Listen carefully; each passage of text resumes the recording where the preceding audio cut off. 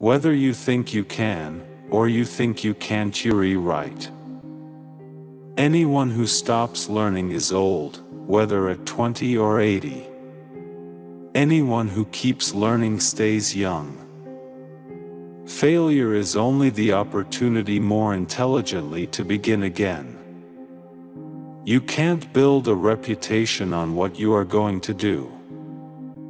If I had asked people what they wanted, they would have said faster horses. The only real mistake is the one from which we learn nothing. Obstacles are those frightful things you see when you take your eyes off your goals. When everything seemed to be going against you, remember that the airplane takes off against the wind, not with it.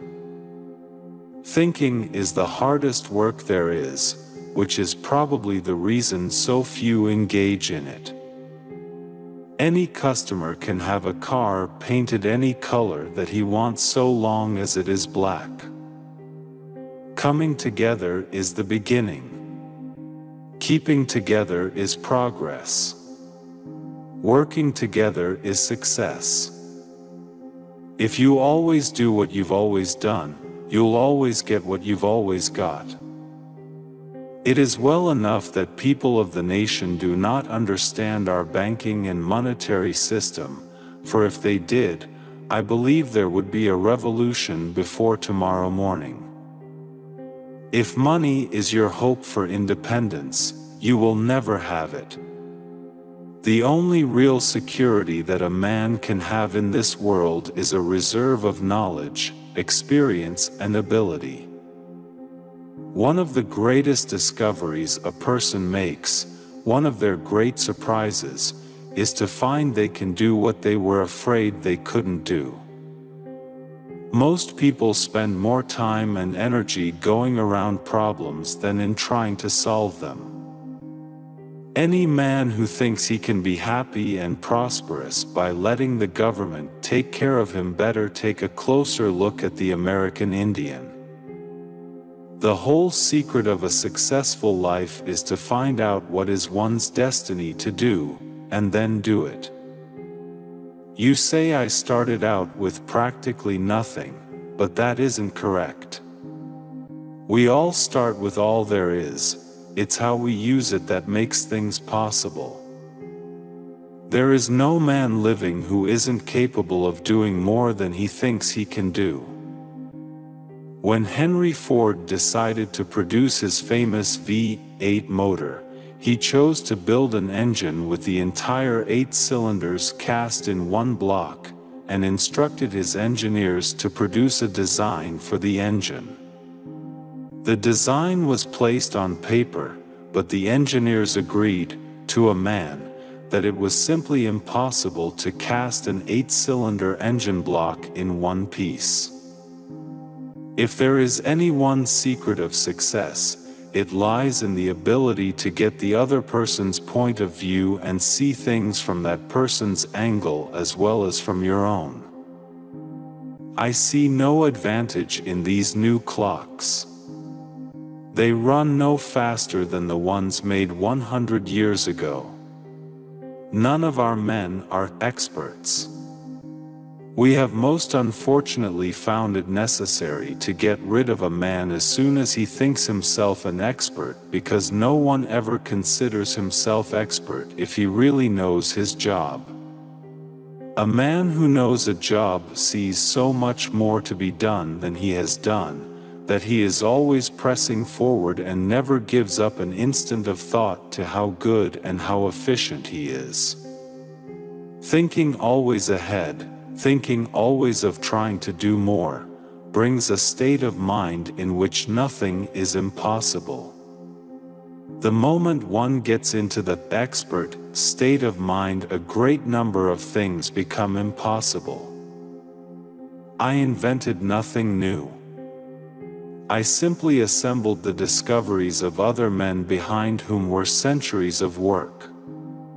Had I worked 50 or 10 or even 5 years before, would have failed. So it is with every new thing. Progress happens when all the factors that make for it are ready, and then it is inevitable.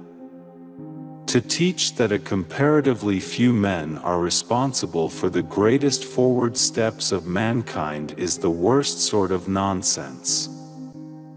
Life is a series of experiences, each of which makes us bigger, even though it is hard to realize this. For the world was built to develop character, and we must learn that the setbacks and griefs which we endure help us in our marching onward. There are three things that grow more precious with age: old wood to burn, old books to read, and old friends to enjoy. A business absolutely devoted to service will have only one worry about profits. They will be embarrassingly large.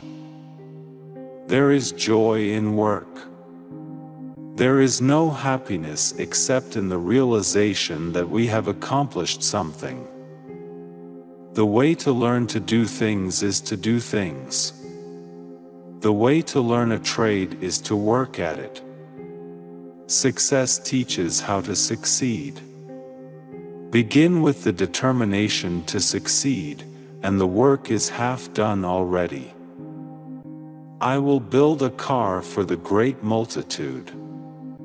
It will be large enough for the family, but small enough for the individual to run and care for.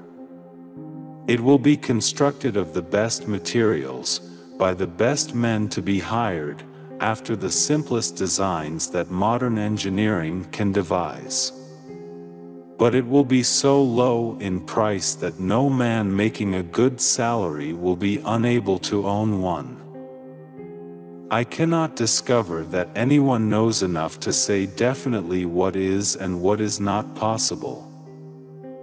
We try to pay a man what he is worth, and we are not inclined to keep a man who is not worth more than the minimum wage. There is one rule for the industrialist, and that is, make the best quality of goods possible at the lowest cost possible, paying the highest wages possible. As long as we look to legislation to cure poverty or to abolish special privilege, we are going to see poverty and special privilege grow. Where people work longest and with least leisure, they buy the fewest goods. No towns were so poor as those of England, where the people, from children up, worked 15 and 16 hours a day. They were poor because these overworked people soon wore out. They became less and less valuable as workers. Therefore, they earned less and less and could buy less and less. New York is a different country. Maybe it ought to have a separate government. Everybody thinks differently, they just don't know what the hell the rest of the United States is. I am looking for a lot of men who have an infinite capacity to not know what can't be done. It is not the employer who pays the wages. Employers only handle the money. It is the customer who pays the wages. Money doesn't change men, it merely unmasks them. If a man is naturally selfish or arrogant or greedy, the money brings that out, that's all. That the devil finds work for idle hands to do is probably true. But there is a profound difference between leisure and idleness. Do you want to know the cause of war? It is capitalism, greed, the dirty hunger for dollars. Take away the capitalist, and you will sweep war from the earth. Failure is simply the opportunity to begin again, this time more intelligently. Being greedy for money is the surest way not to get it, but when one serves for the sake of service, for the satisfaction of doing that which one believes to be right, then money abundantly takes care of itself. To teach that a comparatively few men are responsible for the greatest forward steps of mankind is the worst sort of nonsense. That is the way with wise people. They are so wise and practical that they always know to a dot just why something cannot be done. They always know the limitations. That is why I never employ an expert in full bloom. If ever I wanted to kill opposition by unfair means, I would endow the opposition with experts. They would have so much good advice that I could be sure they would do little work. The natural thing to do is to work, to recognize that prosperity and happiness can be obtained only through honest effort. It is probably true that the commonest real cause of anti-Semitism is the action of the international Jew, who is often unknown and always secure, but innocent victim of it is the poor Jew. The idea of gas engines was by no means new, but this was the first time that a really serious effort had been made to put them on the market.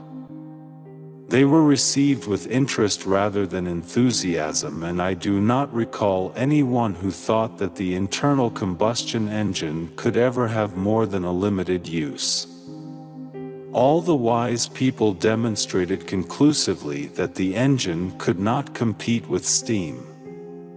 They never thought that it might carve out a career for itself. That is the way with wise people. They are so wise and practical that they always know to a dot just why something cannot be done. They always know the limitations. That is why I never employ an expert in full bloom. If ever I wanted to kill opposition by unfair means, I would endow the opposition with experts. They would have so much good advice that I could be sure they would do little work.